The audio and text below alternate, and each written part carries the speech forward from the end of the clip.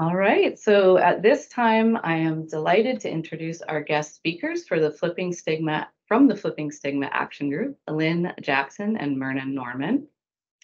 So Lynn Jackson began her career as a registered nurse. She is a proud member of the Métis Nation of BC with 6th-generation roots stemming from the Manitoba Cree.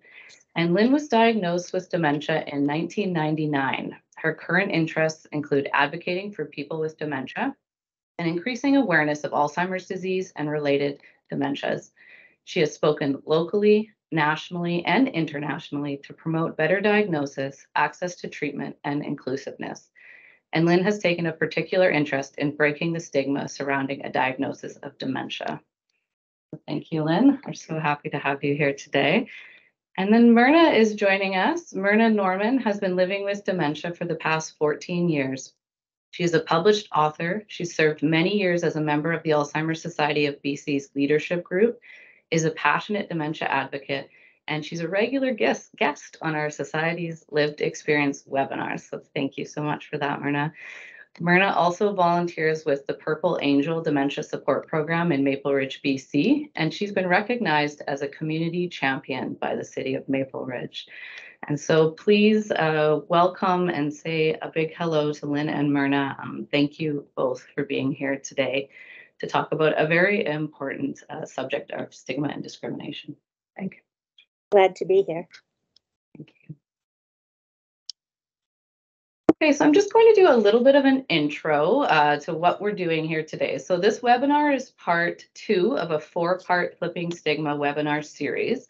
And the team members of the Flipping Stigma on Its Ear toolkit, including action group members who live with dementia and researchers, will be invited to each one of these webinars to help us explore the toolkit and share their stories and experiences. So the aim of this series is really to educate and raise awareness about dementia, to bring about change in attitude, break down stereotypes, and take action against stigma. So we do encourage you to please visit the Flipping Stigma page on the Society's website for more information on the webinar series and upcoming sessions. So you can do that by going to alzbc.org/flipping-stigma, and it's on the screen as well. And then the Flipping Stigma Toolkit, which is really what we're here to celebrate today, is an online tool that everybody can use. So its purpose is to recognize and respond to stigma and discrimination. It has been designed by people living with dementia to help others, and all of the information provided in this toolkit is from the perspective of people living with dementia. I think that's one of the greatest features of this toolkit, is that embedded throughout are the voices and real life experiences of people living with dementia, which are captured in both audio and video clips. So it's very much unlike any other resources that I have known, because it truly, truly has that voice all throughout it. And the World Health Organization identified the toolkit as one of the top 10 tools to foster inclusion, which I think speaks to how powerful this tool can be. And so we again encourage you to visit flippingstigma.com. The image on your screen is what the homepage will look like when you go to the website. And if you want to learn a bit more about how to use the online toolkit effectively, there is a wonderful tutorial video that the group has created, and we've linked that in the helpful resources document for you, which will be found in the chat box. So that will help just make sure you get the most out of the toolkit. And then for this webinar, so in webinar 1, we discussed the real life examples of stigma and discrimination that many people living with dementia were facing, and we discussed some of the ways that you can respond to that. And there is a recording of that webinar, which can be found on the on-demand section of the Society's website. And then in today's webinar, we're going to talk with action group members, Lynn and Myrna, who share their experiences throughout the toolkit and really helps create it along the entire development, which, what was it, 3 years. Yeah, so very big project. And both Lynn and Myrna's stories are featured in the Flipping Stigma in Action films, which can be found under the education and advocacy section of the toolkit. And I want to say, I love these films. I can't say more about them. I found them touching, informative, inspiring, and there's not a lot of films showing what it's like to live with dementia. And so I'm really happy that we're going to be showcasing them today. So thank you both for sharing your stories with us. And I'm going to now stop sharing the PowerPoint so that we can hear more from Lynn and Myrna about their experiences.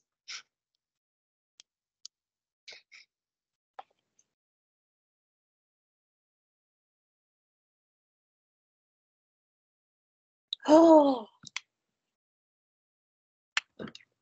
You on the big screen, Myrna. this is my office where I leave all my materials for all the things I'm involved with. Pardon me for the mess.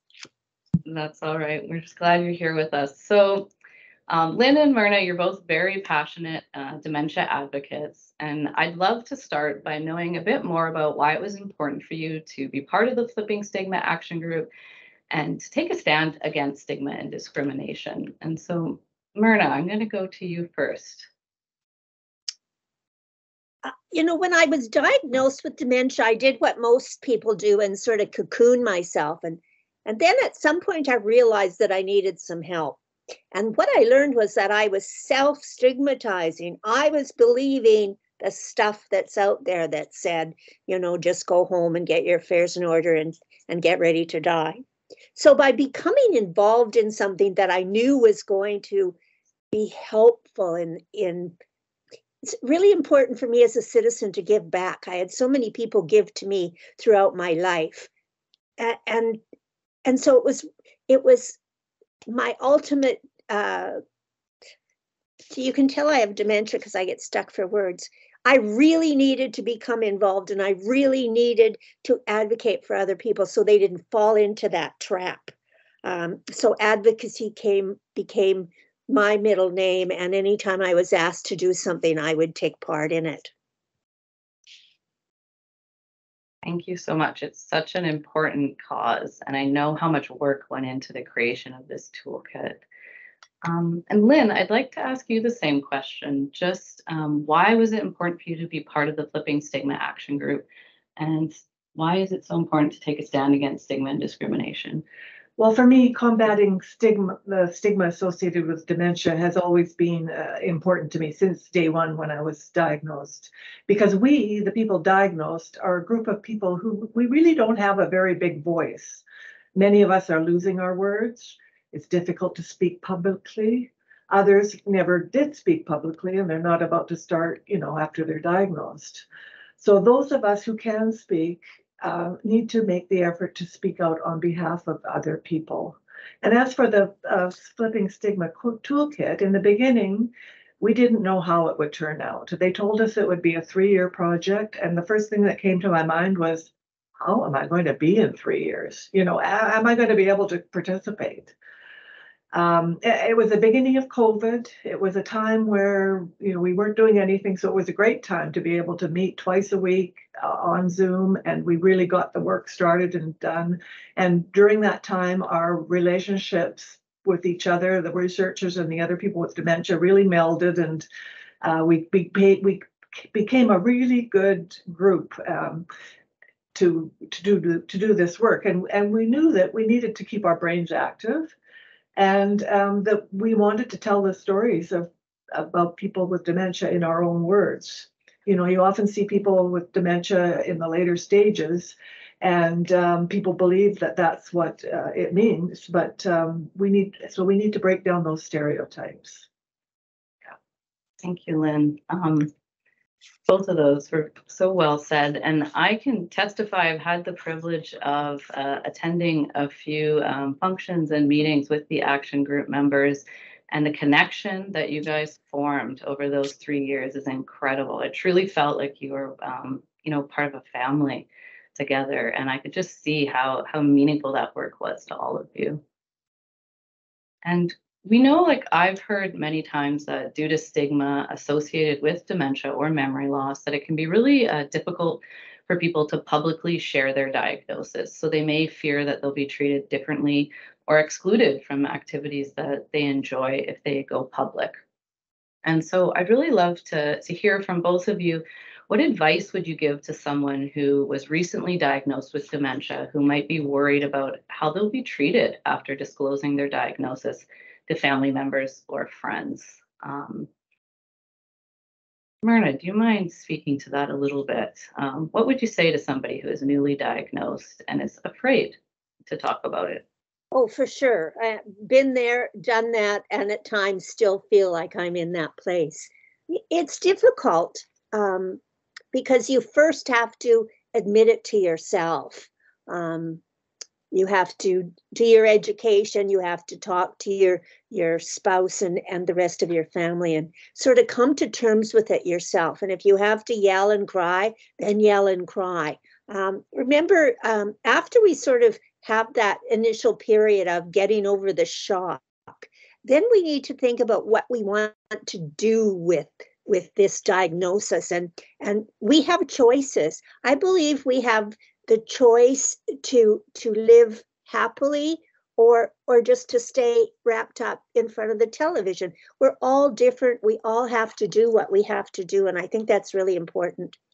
The other thing is we probably will run into stigma from time to time, and it's sad and it can hurt right to the bottom of your soul. But you know what? We're resilient and we can get over it. And it's the person who makes the remark, who makes you feel stigmatized, is the one that needs the help.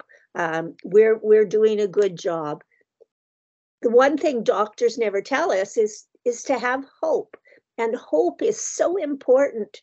With hope, we can live better lives. We can deal with stigma better. Actually, my first flight after I was diagnosed, I had my little card that said, please be patient, I have dementia. And I was treated royally. So I have no problem telling people that I have dementia. And then if I might want to make a silly remark, I can just remind them, it's okay, I have dementia, I can do that. So I put it kind of on a different scale and worked very hard at trying to live well and keep a sense of humor and play with my life. I think we can tell that you bring so much joy to everything that you do, and you truly do have that sense of humor at all times. And thank you for sharing that, because I think maintaining that sense of humor when you can is so important along this journey. And you had mentioned to me a specific example from your life, which I think might be helpful for people in the audience to understand what discrimination is like. And this happened to you when you were attending an exercise class. Do you mind sharing that example with us? Certainly. I had a stroke amongst that period of time, and so I had some generalized weakness, and so I had to attend the hospital exercise group for quite a while. And I'm quite competitive, although nobody knows that. So I was working really hard at trying to stay par with somebody else that was doing really well too. And in our exercise group, different people would take times to count out the exercises. And one day it was my turn. And most people in there knew that I had dementia, and it had never been a problem. But this particular time I was counting, and I suppose I must have mixed up my numbers. And the gentleman next to me, gentleman perhaps, a sentence that perhaps didn't fit him, he turned to me and he said, "What the hell's the matter with you? Have you got dementia?" And for somebody who tries to always see the positive, I could not. I could not return to that class, although the instructor called me several times. The hurt was so painful. And people need to know that. But I have surpassed it. It took time. Thank you for sharing that example. I think it helps us put into perspective what people living with dementia can face and the things that they do have to overcome in order to continue to participate and stay engaged. Lynn, I'd love to ask you the same question. So just advice that you'd like to give to somebody who is recently diagnosed if they were worried about how they may be treated by their family or friends. Well, in my case, I usually try to let any comments or looks just roll off my back and try not to let it bother me. My family and friends know that I'm really trying my best. If I need help, I ask for help. And talking was more beneficial for me and others than not talking about it. So that was a big help. And when I was diagnosed and telling friends and family, they didn't really know what to say to me. I found I did most of the talking to them about my disease and telling them about some information that I found on the internet. And by talking, I made them see I was comfortable talking about it, and it let them feel more comfortable talking about it. And then also, I found joining a support group was invaluable. Being with other people diagnosed was a real lifesaver for me. There's just strength in numbers. Thank you. I've heard you both share that sentiment about how important it is to be connected to others with lived experience Yeah. as you're going through this journey, and just to talk about the things that other people truly can't understand unless they're walking it alongside you or with you or in your shoes. So thank you. I think that's a few steps that people can take, being open to starting that conversation, even if it's awkward at first, because we've heard from many people that people are hesitant to start talking about it. They don't want to say the wrong thing. They don't want to offend. But by not talking about it, we have so much to lose as For well. sure. So thank you both. At this time, we would love to actually visit the Flipping Stigma website and share some of the action films that Lynn and Myrna both filmed. And so hopefully our technology will be on our side and allow us to share those with you today. We did have a little bit of a lag earlier. The sound was wonderful. So we do apologize if there's a bit of a lag in the picture. Hopefully you'll be able to hear the powerful words shared in the video though.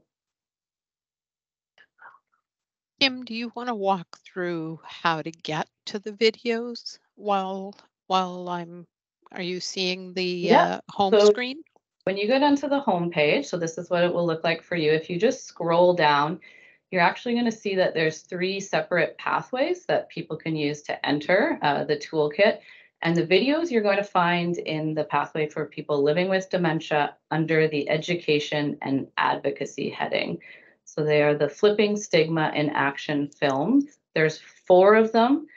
We're only going to show Myrna and Lynn's film today, but I strongly recommend checking them all out if you haven't had an opportunity to do so yet. And if there is any technical problems, please do go back and watch them because they're absolutely beautiful films. Thanks. And I just want to confirm I'm starting with Lynn, correct? Or Myrna? We will start with Lynn's video, and I just want to let the audience know that we'd love to hear any thoughts, feelings, questions that get stirred up as you're watching the video. So please do feel free to use the chat box to provide any feedback or any questions that you have. From Borneo to Bangladesh to India, China, Europe, I'm a world traveler and I'm living with dementia.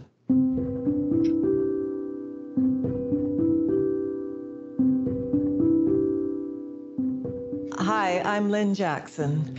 I have atypical frontal temporal dementia and Parkinsonism. I was a registered nurse at the beginning of my career, and then I went into the business side of medicine and sold coronary angioplasty equipment in Mexico and South America. When I first was diagnosed, there weren't very many people who were diagnosed. There certainly wasn't a support group in Vancouver. So what I did was I went onto the internet, and there I found a group of people in a chat room who were diagnosed, 9 of us, and we formed our own group called Dementia Advocacy and Support Network International. And they got me my first talking gig. And through that, the word got out, and I got involved with research projects. In one of the groups, we talked about compassionate curiosity, how to approach people, once they have a diagnosis.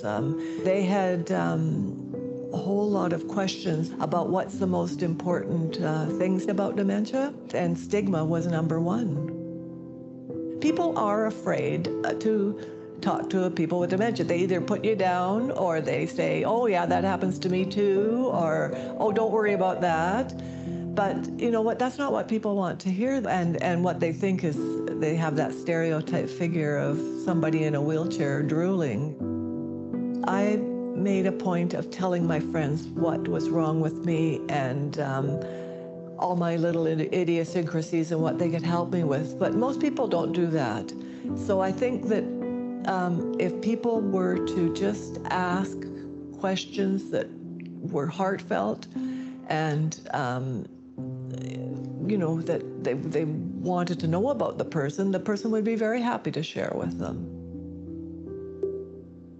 I've done many, many projects over the years, and this one, the toolkit, is the one that has stuck with me the most, and the one that I feel like we're going to get the most traction with and the most movement around the world with, and it's going to help a lot of people, and that makes me really happy. It took quite a while. It was during COVID, and we could do it from our home over Zoom, and it worked well that way. I think that a big part of it was that we were asked the right questions to move us along so that we could take action and combat the stigma that is associated with dementia. It's been an eye-opener for a lot of people, because a lot of people don't realize that dementia is the umbrella term for the various different types of dementia. What I like too about it is that very quickly comes up a page where medical people can just review what's important about when they're talking to people diagnosed with dementia. I would never have believed that I would have such a good life after a diagnosis of dementia. You have that terrible feeling when you're diagnosed, and oh my goodness, what's going to happen to me? You go through all the stages of anger and denial and bargaining, and but then once you come to some sense of acceptance, then you can move on. My passion is traveling, and what I do is travel to Alzheimer conferences around the world, and I'd be asked to speak quite often. My doctor said to me, Lynn, your treatment is very portable. Just put your medications into your carry-on and away you go. And that's what I did.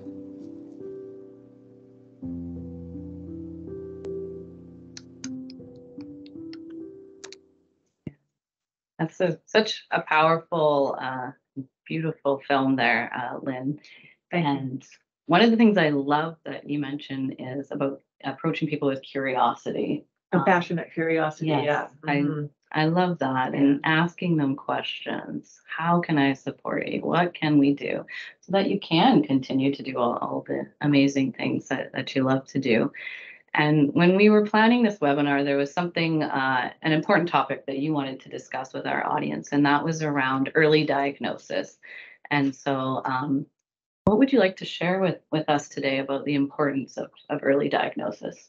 Yeah, I think it's important because it helps us move on with our life, and you're not stuck with the unknown. The unknown being you're not well, something is wrong, but what is it, It's much more helpful to get a diagnosis. And then after my diagnosis, my doctor told me to get my affairs in order, meaning get my will updated, powers of attorney, and I made a representation agreement. And then he told me to put my, to travel like it said in the film. And with these things done, it allowed me to get on with my life. It just felt like, okay, now let's just start. But, I struggled for a year, and with, like I said in the film, denial and acceptance and bargaining and whatever. And speaking publicly was really hard for me. I'd go to conferences and I'd do my talk, and then I'd come back to my room and I'd just be shuddering. I'd just be such mixed emotions. What did I just told people I had dementia. Do I really have dementia? And then, after a while, yes, you do. And you know what really, the, the good part about that is that I know how many people I helped by talking out. And that really is a great thing that I feel good about. And it makes up for the bad feelings that you have when you're having those mixed emotions. It's so important to try and stay independent for as long as possible, and don't be afraid to ask for help. Keep on doing the activities that you usually do, the good ones and the bad ones. Housework is always there. And just keep on keeping on is my motto. Thank you for sharing that, Lynn. I think so many people do struggle at the beginning and aren't sure what's left for me. Is this the end? And that's such a common myth that people can't live a meaningful life with dementia. And you two are living proof that's not always a fact. And so thank you. And I'm really glad that you did speak up, because one amazing thing is that this toolkit has reached 53 different countries around the world. So by sharing your stories, you have impacted countless people who are then going to carry that information and that knowledge and impact others. And it's just going to have this cascading effect, which we're seeing now with the toolkit. That's an amazing thing. Thank you. Lori, is there any questions in the chat? Any questions or comments for Lynn? Not so far. It's but just really heartfelt comments. Thank you for normalizing and humanizing this for all of us. You're very brave. That's so inspiring. You're amazing. Thank you for sharing. So so far not questions. I'm encouraging people to share if there's questions, or wondering whether it resonates with anyone. I was curious if people are experiencing, if anyone has experienced that themselves, whether they had trouble sharing their own diagnoses or maybe had trouble hearing about it from someone else. So thank you, Lori. And lovely to see that people are being inspired by the video. And yes, please do feel welcome to put any questions, comments that you have into that chat box. Somebody noticed Myrna had a little visitor there. All right, so we're now going to show Myrna's video, which is equally as beautiful and powerful. And so, Lori, if you don't mind pulling that up for us. And again, please do feel free to put anything that comes to mind into the chat box. Stigma is alive and well, and instead of dissipating, it seems to be growing.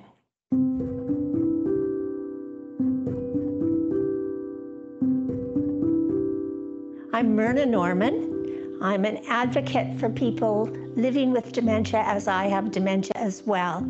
I live in Maple Ridge, BC. I have 6 kids, 12 grandkids, a 9-month-old border collie whose name is Nelson, and a great husband, Dave. My situation is not unique, and that's important to be said. So I was having some spatial problems. I knew something was wrong, and I found a doctor. And we went into the office, and he came in and he said, I have news for you. You have frontal temporal dementia. You have 5 to 8 years to live. Go home and put your affairs in order. Do you have any questions? Well, I didn't have any questions because I didn't know what he was talking about. So I drove home and I wailed. I cried. I tried to make a deal with the devil. I did everything I could. Why wasn't it someone else? Why did I have to get this? All the feeling sorry for myself I did in that 10 days. I wanted to understand what was happening and everything about the disease that I could understand. I've always felt confident enough in myself that I didn't feel stigma would do me personally much harm. But little did I know, sometimes it's just a tiny little comment, but it may hurt us very seriously, and it takes us such a long time to overcome that pain that some people kind of become hermetized by it.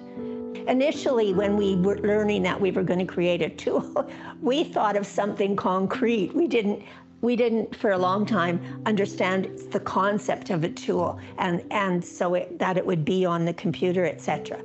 So there were I think there were about 10 of us with dementia at that table at the beginning.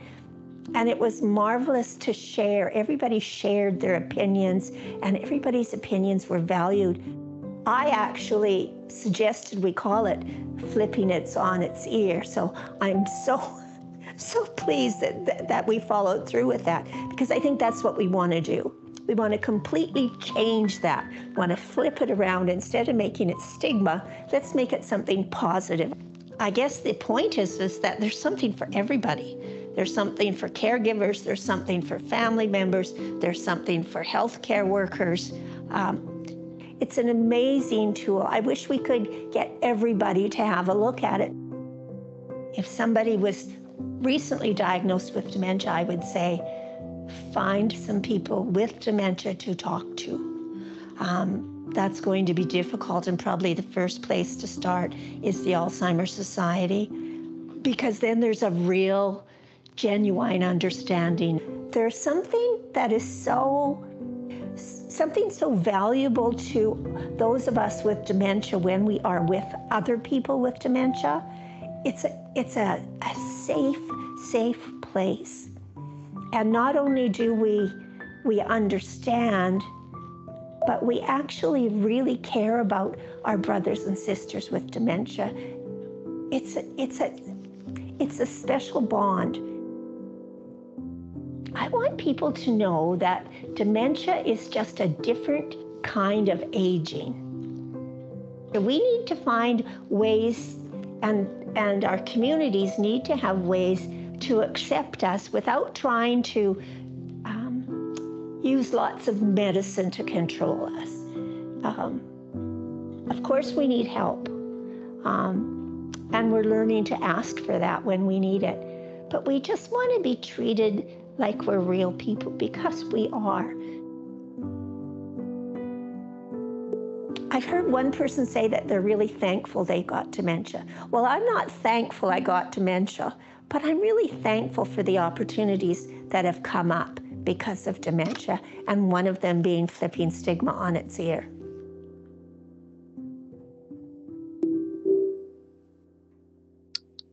Cool. Thank you for that, Myrna. Another beautiful video. So many tidbits and insights throughout both of those videos that I think people can take away.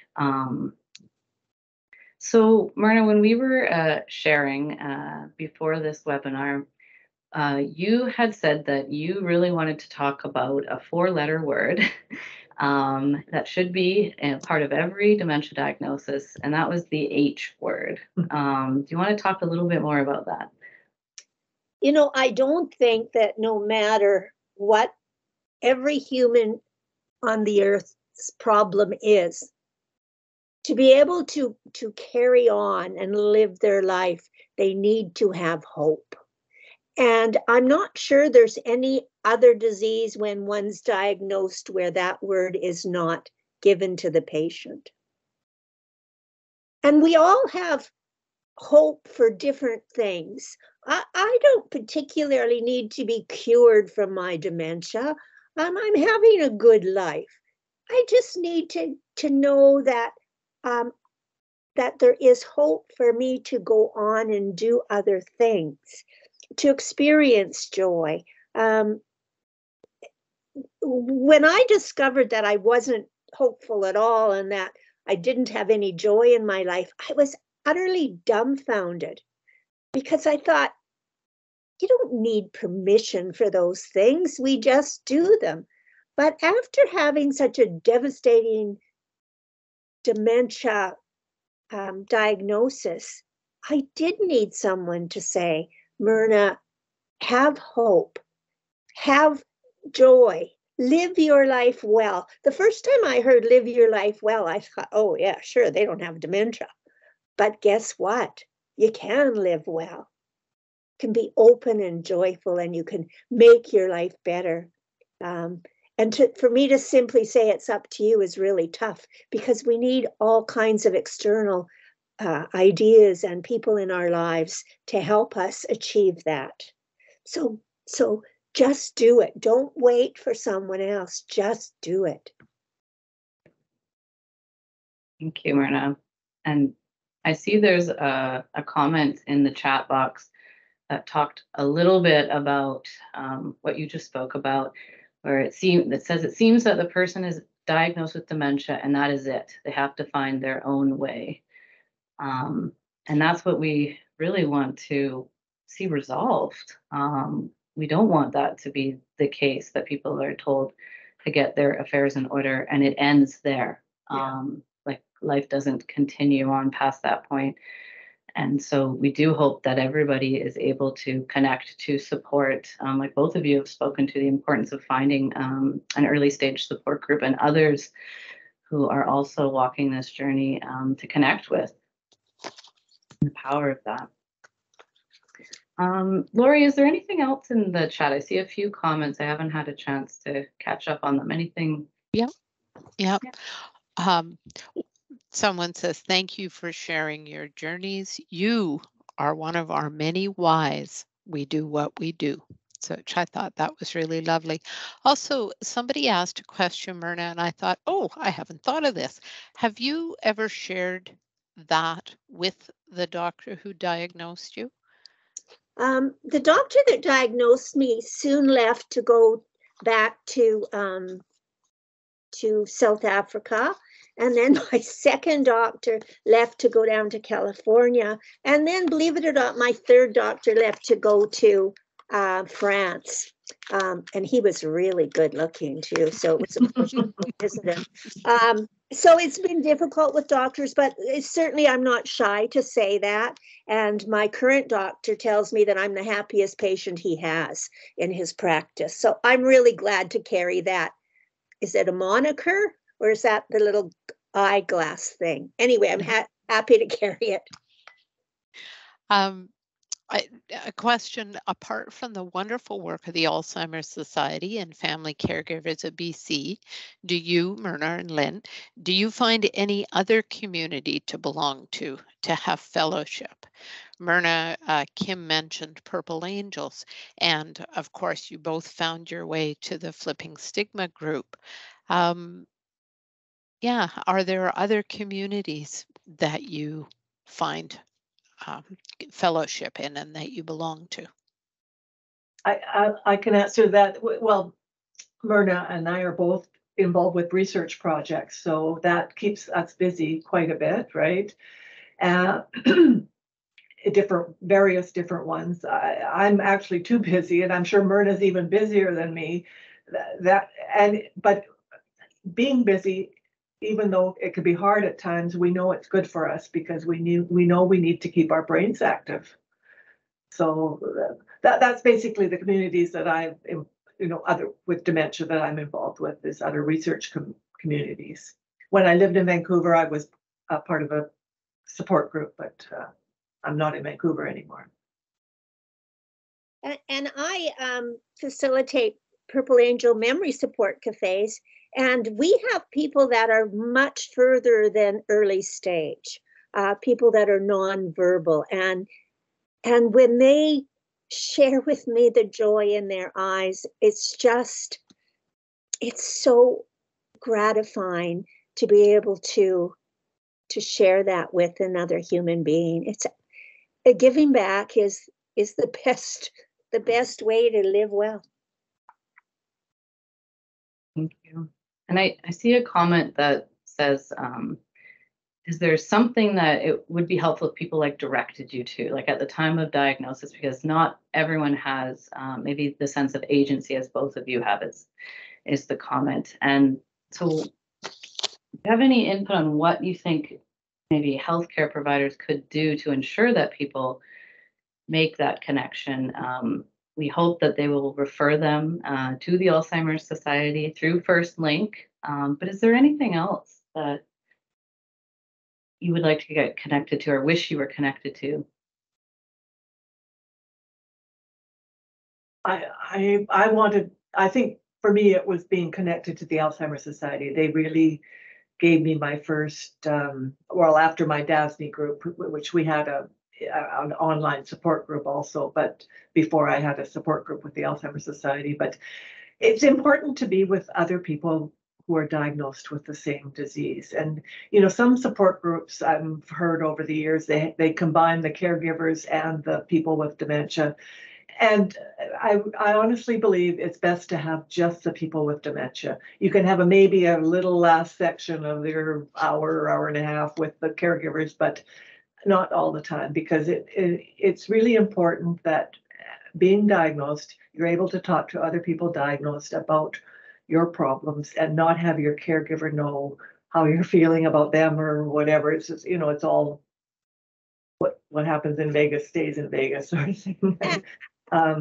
Yeah, the support groups is number one, I think, for me. Yeah, I agree, and I think support groups can be more than just sitting around a coffee pot. We dance to music, and because it's better than exercising, right? It's more fun to dance than raise your arms 10 times above your head.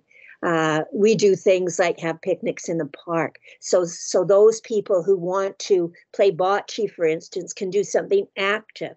So there's so many ways, but it started with Alzheimer's Society. I remember trying to vacuum one morning and I was distraught. And I picked up the phone and phoned Alzheimer's, and somebody there put me in line with a support group, which Kim and Lori, it's been amazing. So thank you. Yeah, so really encouraging healthcare providers to make that connection, I think, as early as possible to the Alzheimer's Society. And then from there, often opportunities and other connections come. We share research opportunities, volunteer opportunities, advocacy opportunities. And I just want to add, when I did start to speak out and advocate, I had never done that before.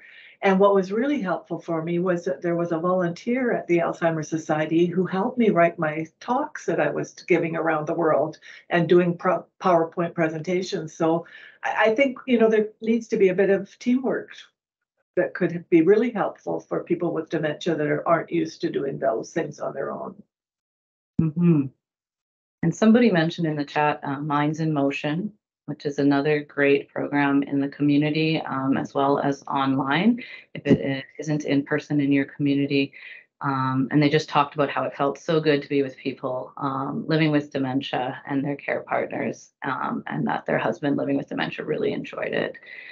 So there are some programs out there. Of course, we can always have more, but yeah, reaching out, I think, to the Alzheimer's Society, and let us know what you're looking for as well. What opportunities do you hope are out there?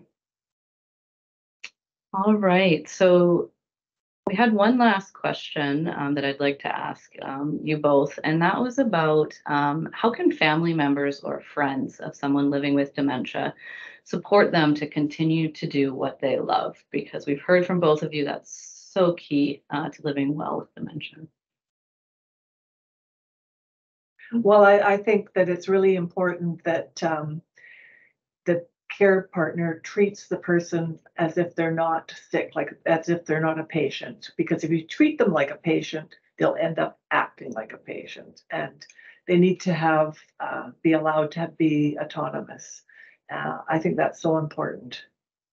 And I've seen that over and over with people that, and it's with good intention that the care partner wants to help the person diagnosed, but they really need to hold back a bit and let the person do as much as they can for as long as possible. I think that's really important. Thank you. Oh, Myrna, you're on mute. I think a lot of people with dementia get stuck in a chair doing very little because they feel as though they have nothing to contribute. And that's where a caregiver can say, could you come and help me wash the dishes? Or would you mind doing this or whatever? And by building that up, that gives the person with dementia a bit more confidence. Don't make it things that the person has already lost the skills to do, but offer them things that they can still do so they can feel good about being part of the whole sort of family group. That's really important, and I've seen it at play. And Myrna, you mentioned when we were planning about this message for the care partners, to don't worry so much about doing everything perfectly and be kinder to themselves, and look for those moments of joy and connection. Is there any other messages you'd like care partners to know we talked a bit about you're walking this journey together as a family. Yeah. We can, as a person living with dementia, sometimes it's easy to take the feel sorry for myself road. Some days I just want to, and so what? I'm just going to have a day off. And that's allowed. I mean, we're all different. One person with dementia is just one person. We all respond in a different way to the diagnosis and to our life with it. But we can be happy, and people need to know that you can really live a good life. I saw on the chat box that you had a note about people from different cultures who are looking for assistance. I'm doing a paper on cultural diversity and dementia, and if anybody wanted to get in touch with me, I'd be really pleased to chat with them. Thank you, Maureen. Lori, is there any other comments or questions that we might have missed in the chat box? One comment resonated very much with what you shared, Myrna, about your experience. I had mentioned, and you guys have mentioned about the importance of educating healthcare providers. And the problem is doctors move, and patients and caregiver has to go back to square one, ask the family doctor for another or replacement of the former doctor who left. It could be stressful for patient with dementia, and so with the caregiver. Just exactly what you shared, Myrna, about your own experience, and you're on doc number 4, I believe you said. I will say, somebody says, Myrna put in apologies for the state of her room in the chat. And somebody said, we aren't looking at your house, Myrna. We're here to listen to your story. Thank you for sharing. Just truly lovely. And yes, someone mentioned there are also, they're called MINT, multi-interdisciplinary team. Coming to BC as another support for those who need cognitive cueing. And I know that for sure, I know there's a couple on Vancouver Island already, the MINT teams. And yeah, hopefully that can also, it can really expand through the province. Someone says the caregiver also goes through the denial, etc. Did Myrna or Lynn have that, where perhaps one of your primary supports also went through that denial and grieving process? Lynn? Yeah, I can speak to that because I had to move home and live with my parents, and they were in denial for the longest time until they, I started living with them and they could see my deficiencies, and then after a while they really knew that I did have I do have a problem with my frontal lobes. And then, the shoe was on the other foot too, because I saw my father develop a dementia and be looking after him. And first of all, I was, that's my dad. He's not developing any problems, but then he did. And so I can see it on both, that the caregiver can go through those stages also. Yes. Yeah. And it took my husband a very long time to come to terms with the fact. But Lennon would probably agree with me when I say there's times when her and I probably go, I did that quite well. Do I really have dementia? Yeah. Yeah. Thank you both. I think we are almost drawing near to the end of our time together. Is there a final comment or message that you'd like to share with our audience today? Well, I like Myrna's H word, because everybody has to have hope, and it doesn't matter what kind of a doctor you go to, and they a lot of them really try and portray that there is hope with your diagnosis, not necessarily dementia, but others also, and it's helpful. It really is. Yeah. And there's a famous song, I don't know who sings it, but it's called Don't Worry, Be Happy. Yeah. Life's so short, and as we age, it gets shorter and shorter and shorter. So don't worry, be happy.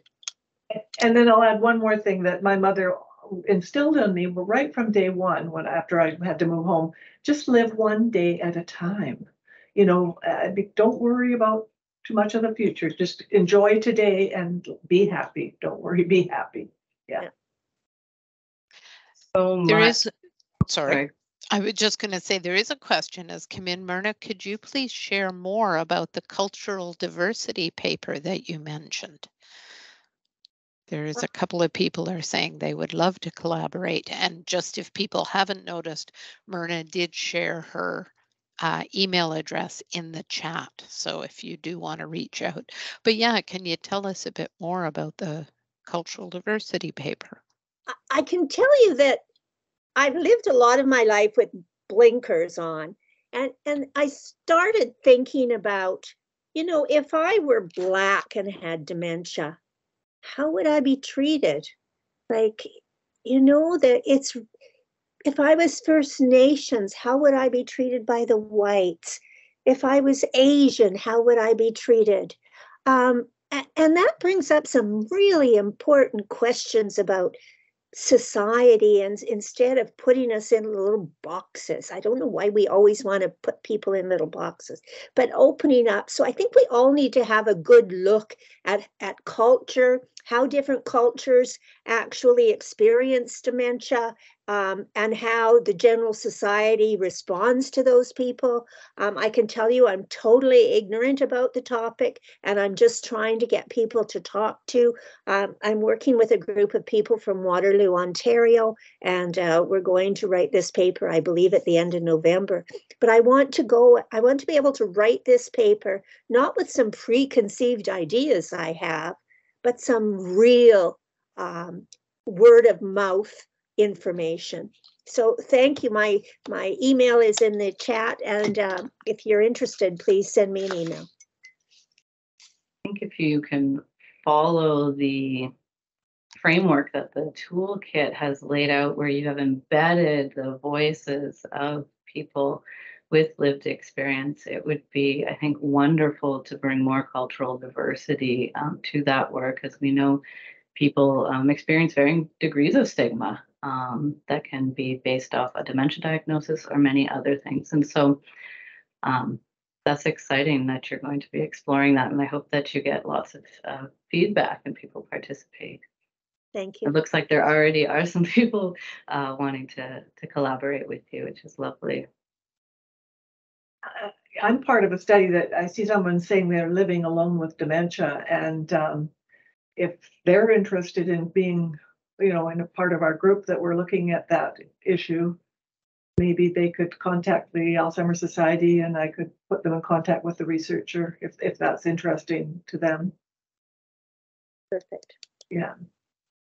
Thank you both. Yeah, I know that getting involved in these types of projects has brought so much meaning and purpose to your lives, and I think you probably inspired many people to get involved. So thank you.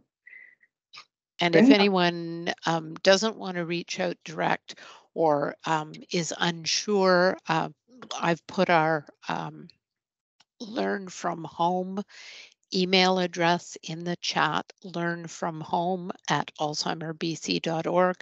And you can just ask in that email, let us know if you can mention Kim's name, that would be helpful. It'll make it easier for us to redirect it to the right place. And just let us know that you do want to be participate in a research project with Lynn or Myrna, or would just like to know more about those. To support Yukoners on the dementia journey, the Alzheimer's Society of BC is collaborating with the Yukon government to launch the new First Link Yukon Dementia Helpline, specifically for people living in the Yukon. So Yukoners can now reach out to the helpline, calling the toll-free number on your screen, 1-888-852-2579. And it is available Monday to Friday from 10 a.m. to 8 p.m. And that is for you to access help and guidance as needed. And then we also have our English-speaking dementia helpline, which is available Monday to Friday, 9 a.m. to 8 p.m. for anybody across BC. And that is 1-800-936-6033. And then we also have helplines for the Chinese and South Asian communities, which are available from 9 a.m. to 4 p.m. So if you do have further questions, you want to know how you can get involved with some of the programming that the Alzheimer's Society is doing or volunteer opportunities, please do feel free to reach out to us through the First Link Dementia Helpline. And then just thank you so much for being here today. To learn a little bit more about the Flipping Stigma Toolkit, please do go and check out that resource. Share it with your friends and family, your healthcare providers, and watch all 4 of the beautiful videos that they created. They truly, each one is very powerful in its own right. So thank you, Myrna, and thank you, Lynn, so much for being here today. I can see that there's a flood of thank yous coming into the chat box, and people really appreciate hearing from you today. So thank you. Have a wonderful rest of your afternoon, everybody. Bye. Bye. Bye-bye.